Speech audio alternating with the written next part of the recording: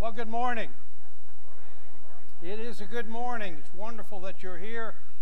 Before you just get all settled at the end of my remarks today, we're going to have communion, the Lord's Supper, and if you're a believer in Christ or a seeker of Christ, you're welcome to join with us in that. And so you might want to get a cup, and somebody bring me one. I forgot mine. But we're going to segue into that, and so just be prepared for that. Speaking of that time element, I was just told a cartoon of a young man, young woman walking out of church, and the guy just stretches and says, "Wow, I feel so refreshed and renewed. It's the best 2-hour nap I've had in a while." I didn't think it was funny. But the cowboy joke actually comes from a little cowgirl last week told me this one.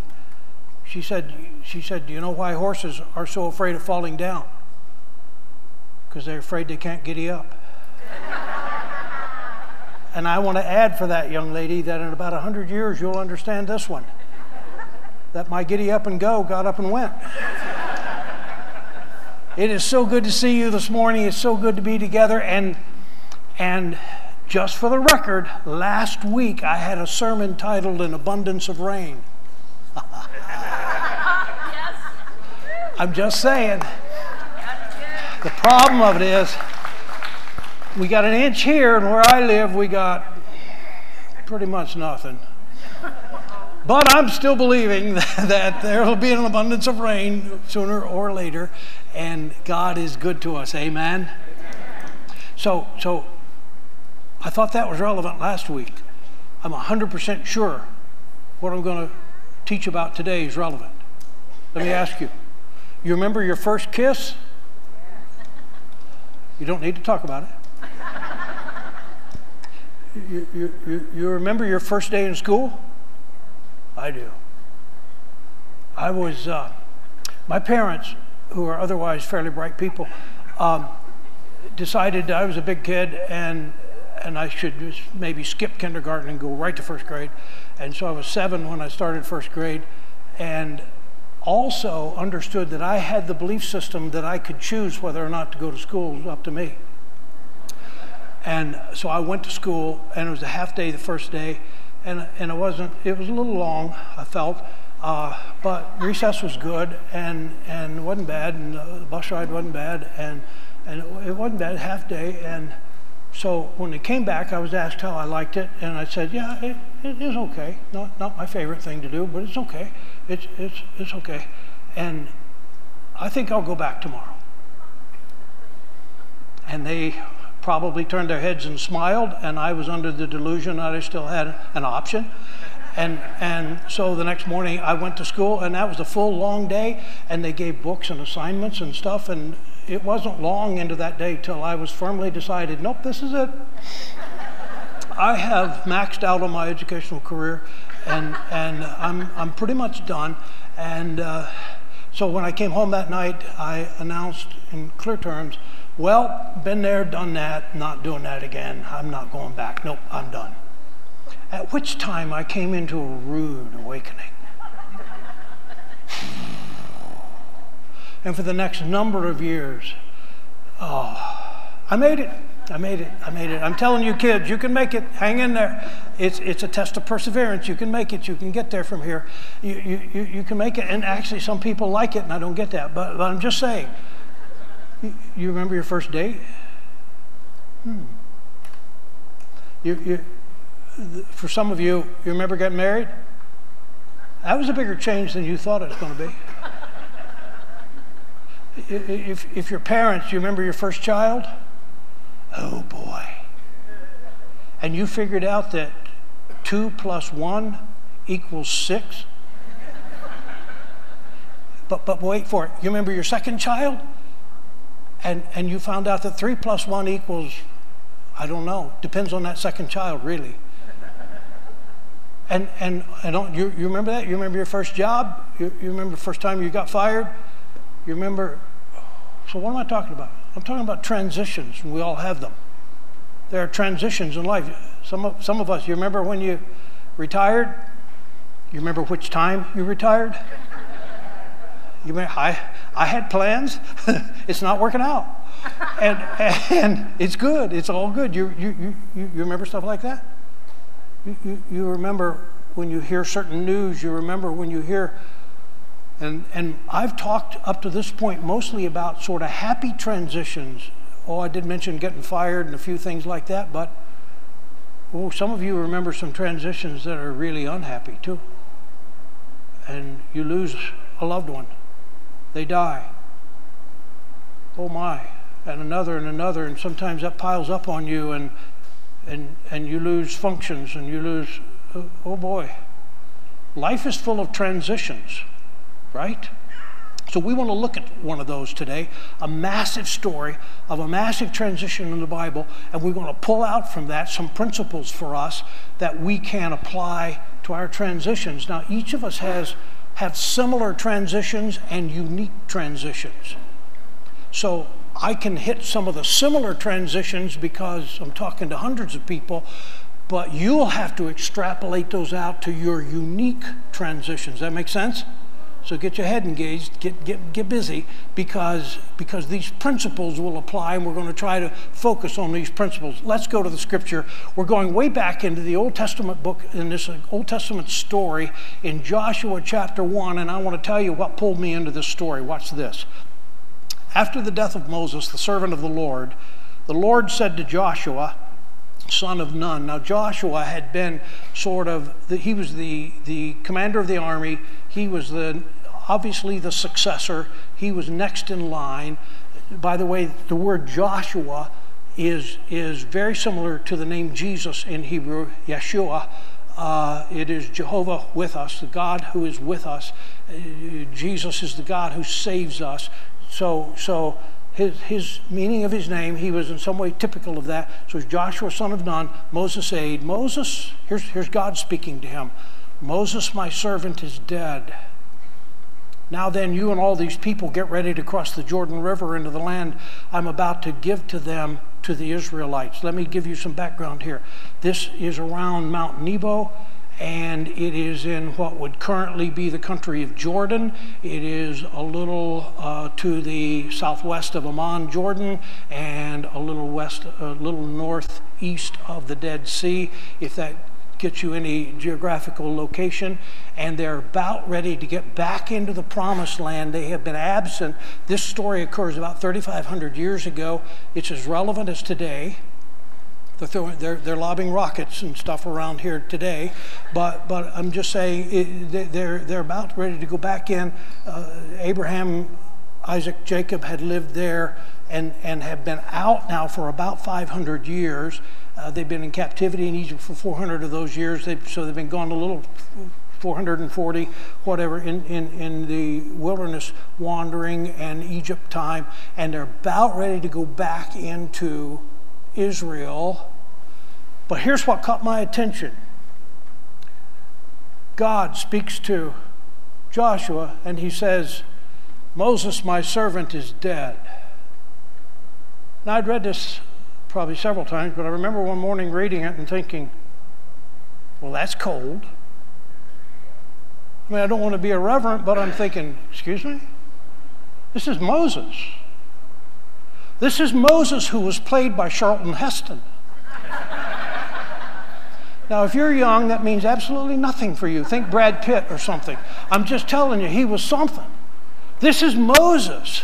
This is Moses, who's one of the great leaders of all times. This is Moses, who writes the first 5 books of the Bible for us. This is Moses, who met face to face with God, and twice God gave him stone tablets that were inscribed because he broke the first set. I mean, this is the man.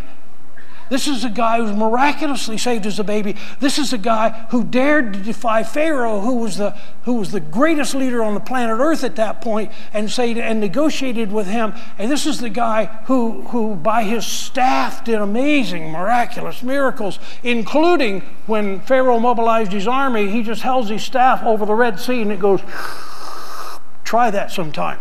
You ain't Moses. I'm just telling you, this is the guy, this is Moses who leads them out here. We study him for leadership. He's one of the great leaders, one of the great managers, one of the great delegators. He's the first in all of human printed history where he masters the art of delegation. He's a military leader. He's amazing. He's a writer. He's a poet. He's awesome. This is Moses. And you come up and say, Moses, my servant, is dead. It's a little cold.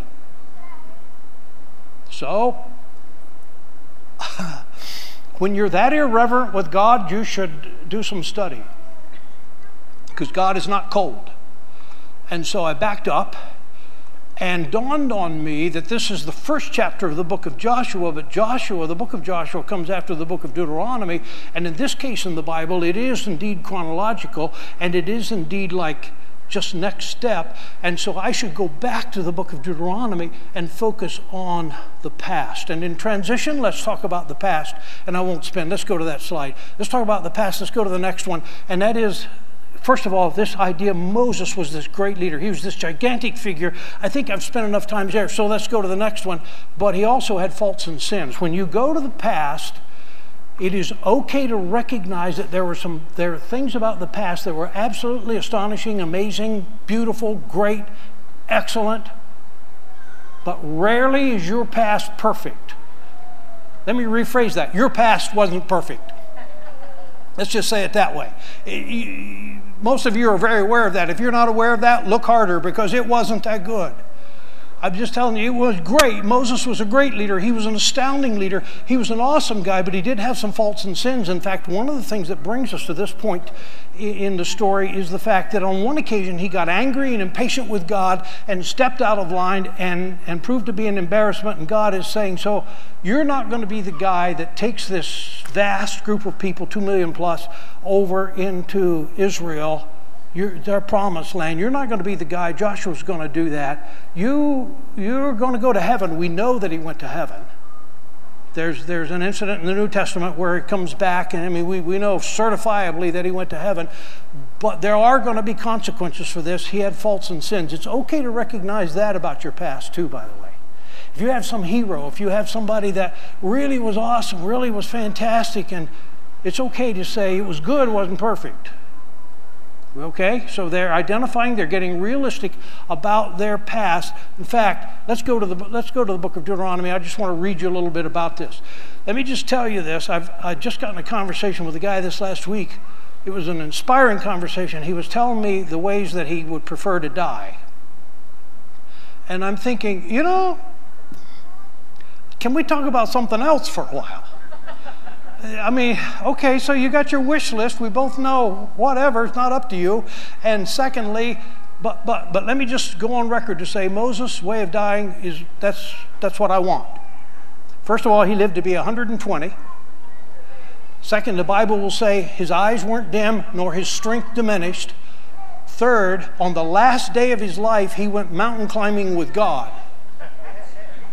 And God took him and God had his funeral. I'm all in. I'm all in. That's the way I want to go. I doubt it. But anyway, Moses, the servant of the Lord, died there in Moab as the Lord had said. God had said to him, by the way, Moses, I want you to go with me up on a mountain. One of us is coming back, and it won't be you. So God was upfront about saying, this is your last hike. Look around, enjoy it. This is your last hike. He buried him in Moab in the valley opposite Beth Peor. Watch this. But to this day, no one knows where his grave is. Moses was 120 years old when he died. Let's go to yet his eyes were not weak, nor his strength gone. The Israelites grieved for Moses in the plains of Moab 30 days until the time of weeping and mourning was over. Now let's go to the slide. First of all, I find a significance in this story that we don't know where his grave is. That's unusual. We know where other people's tombs and graves are, right? I mean, that's a deal.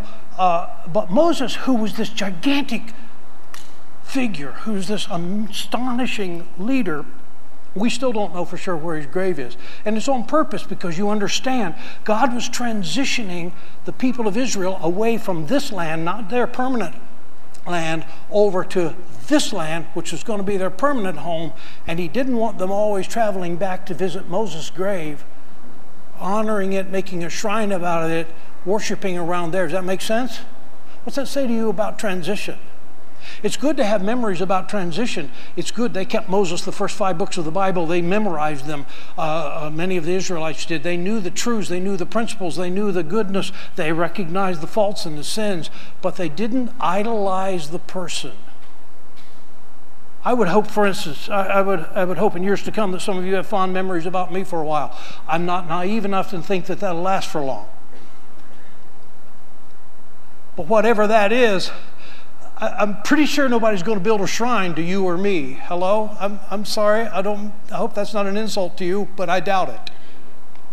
I doubt that somebody's going to put a cathedral up over where you're buried. I just doubt it. I'm pretty sure that about me. Like, I'm really sure that about me.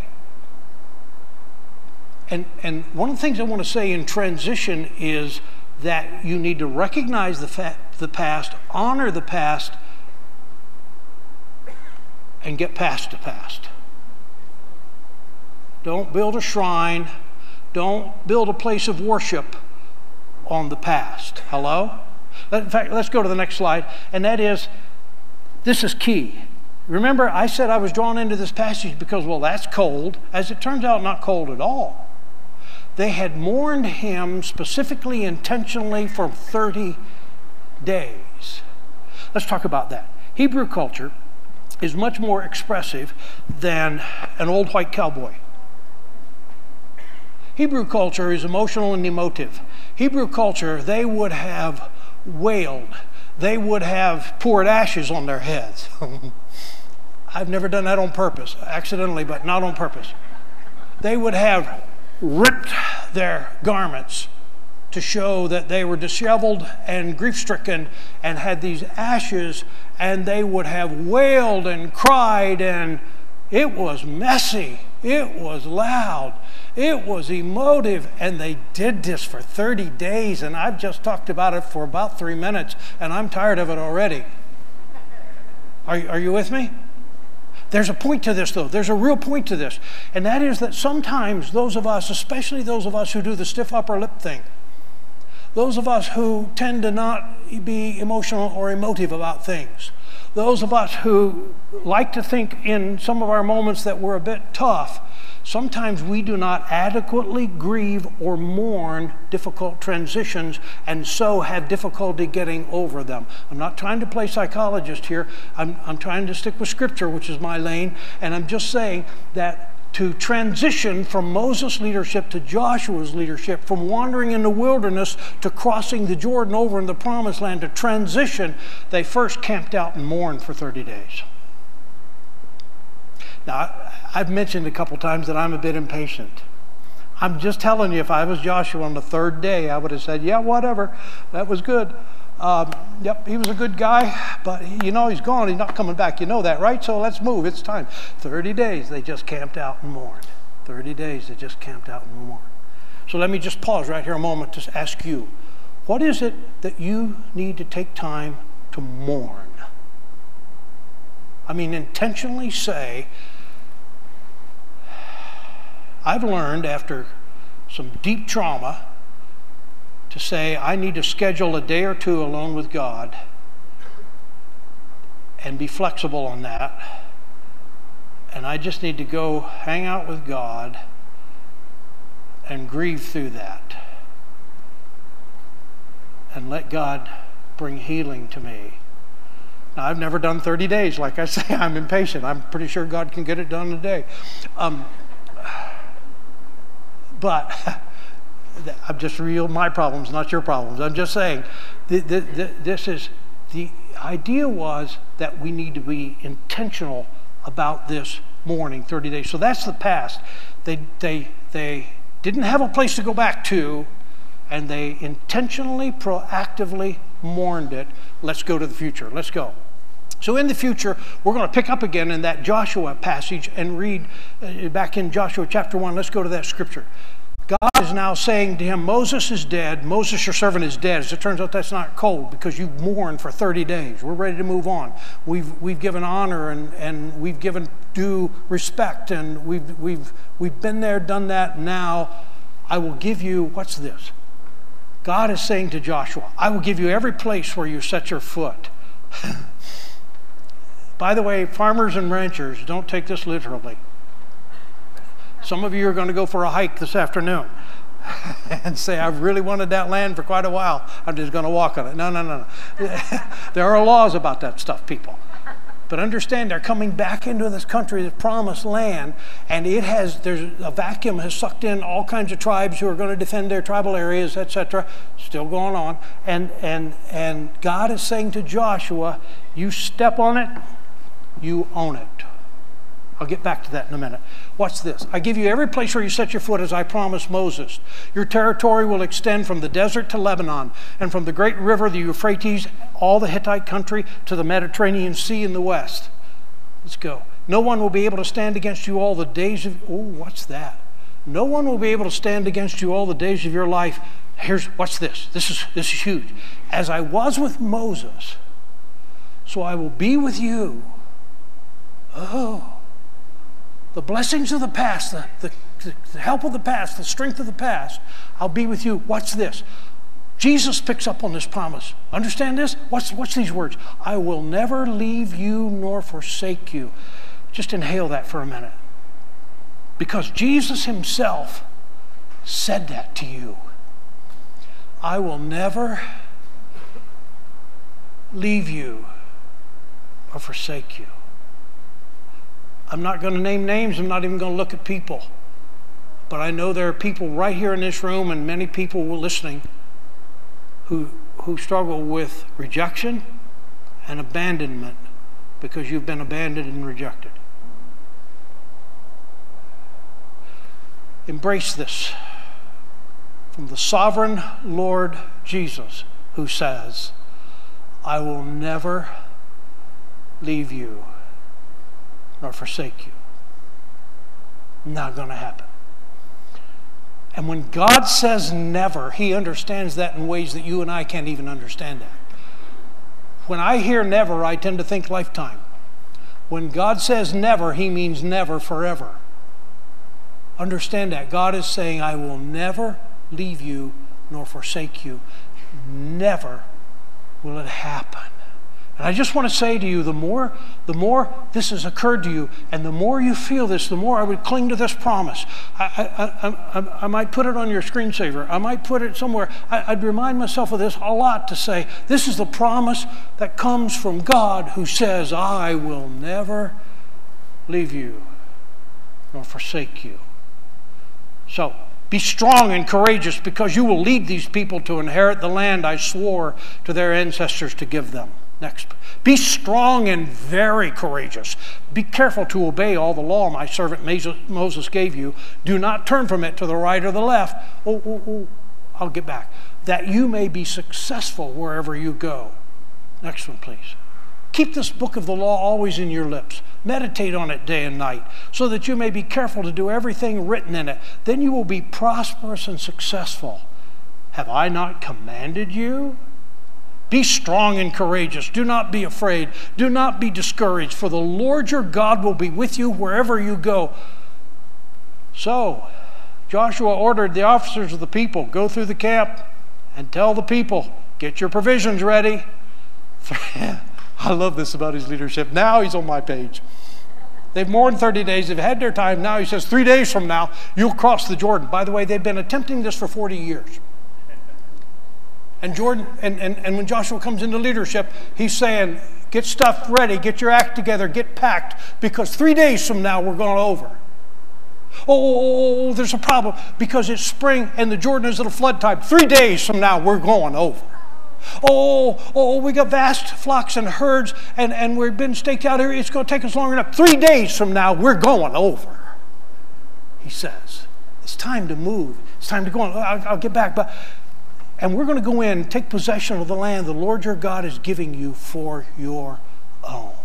Amen. Go to the next slide, and that is the future. And here's the number one thing to remember. God is with you. God is with you. God is with you. God is with you. Sometimes future gets uncertain, right? Sometimes stuff that you thought was there gets pulled out from under you. Sometimes things, you know, we can look at this in all sorts of areas. Some things that we were locked in on, we thought were going to happen, and all of a sudden it's just, that's not the plan anymore. That's not going to happen. Things change, and that can be physically, financially, politically, whatever. You can relationally, obviously, all that. It's just that's not an option anymore. That's not going to happen anymore. Here's an unwavering, foundational truth: God's with you. This is why you can say, you put your foot on it, you own it, because you're such a superstar? No, because I'm with you.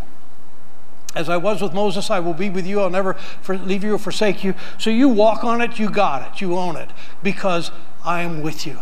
I, the Lord your God, am commanding you, and I'm with you. Let's go to the next slide. And that is, because God is with you, you can expect extraordinary help. He got in. I mean, the first city they went in is Jericho, which is an absolutely fortified city. It's tremendous walls. It's in military terms, it's impregnable. It's really, this is amazing. This is astonishing. And then God says, watch this. And God has the most bizarre military ideas in the world. I mean, and this is a test of Joshua's early leadership. I mean, yeah, they've crossed the River Jordan, and that was amazing. But God says, I want you to just walk around the city once a day for 7 days, and I want you to not say a word, not make a sound, just walk around it. Who does that? And what is that? And then God says on the 7th day, now I want you to get up early and I want you to walk around the whole city for 7 times on the 7th day. And at the end of that 7th time, give the signal, and I want you to blow trumpets, and I want everybody to shout with a great roar. And they did that, and the city walls just imploded. And they took the place over. That's extraordinary help. See what I'm saying? That's a plan nobody has had before or since. This doesn't make sense.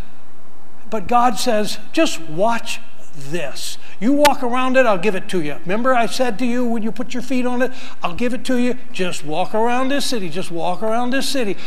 And talk about morale boosting. Talk about picking up cred. Because you know the Israelites, if it's me, on day one I'm thinking, this is the dumbest plan I've ever heard of. On day 3, I'm guaranteed I'm thinking, oh boy, where's Moses? I mean, Moses had some out there ideas, but this is just stupid. On day 6, I'm thinking, really, seriously. And I'm tired on day 7 because I've walked around it 7 times, and now, yep, there they are. I've seen those rocks before, got them memorized. And then when they implode, I'm like, hallelujah. I'll follow Joshua anywhere, anytime. Are you with me?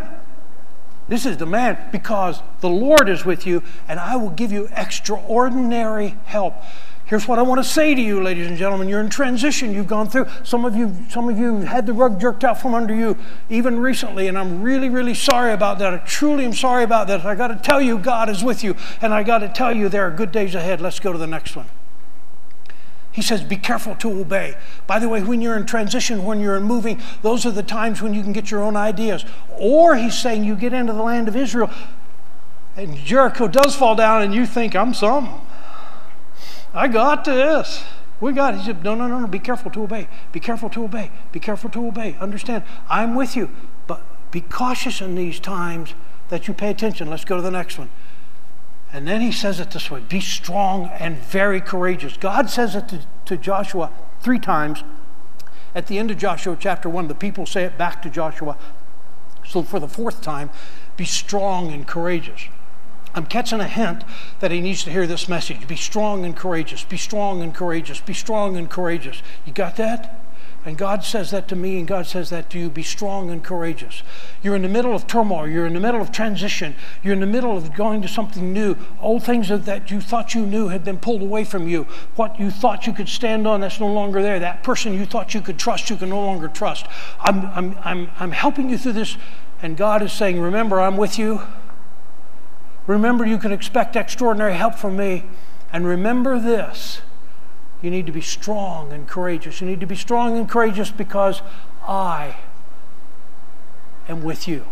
Because I have commanded you to be strong and courageous. Because you believe that I have your future and I am there. Be strong and very courageous. And because the cause is amazing. And God bless them. God used them extraordinarily well. Be strong and very courageous. Would somebody bring a communion cup up to me, please? I'm going to need to lead this in a minute, and I don't have one. Thanks, sir. I got one. Appreciate it. You can make up for it. This that we're going to do in a minute, I'm going to segue now. It's pretty obvious. It's not a stretch. Is a symbol of the fact that God is with you. God is with you. Nothing magical about this. There's something holy about this. And the fact of it is this: God is with you. You can be strong and courageous. He's got you. He is the sovereign Lord God. He is the God who says, I am from everlasting to everlasting. I'm really sorry about what you're going through right now. But oh wow, if you could see what I got out for you in the future. And that doesn't mean from here to there doesn't have some bumps in the road. They had some bumps in the road. But I got good things for you in the future.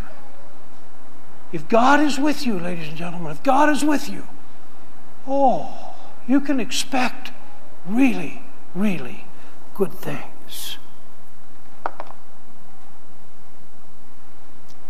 Let me pray over this, and I'm going to ask you at the end, we'll repeat the Lord's Prayer together, but first, Holy Father, thanks for not leaving us ever. We receive your promise today that you will never leave us nor forsake us. Thank you, Lord God. Now help us to be strong and very courageous. Help us today, Lord, as we take these elements that symbolize your body and your blood, that we receive you and understand because of you we can be strong and courageous. I bless these and bless you in Jesus' name. Amen. Now if you'll peel that lid off of the little piece of bread there. This bread represents the body of Christ, which was broken for you. Eat this with thanksgiving and remember that Christ died for you.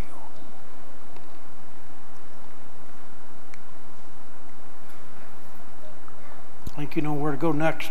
Peel that off the juice.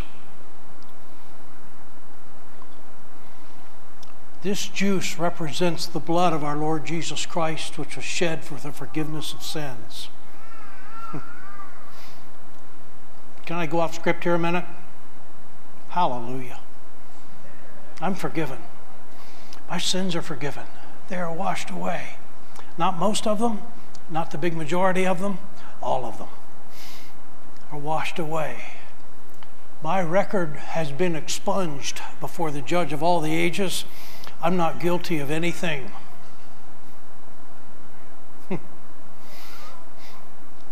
Deal with that.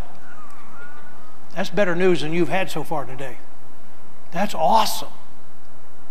And when I receive him, oh wow, he'll never leave me nor forsake me.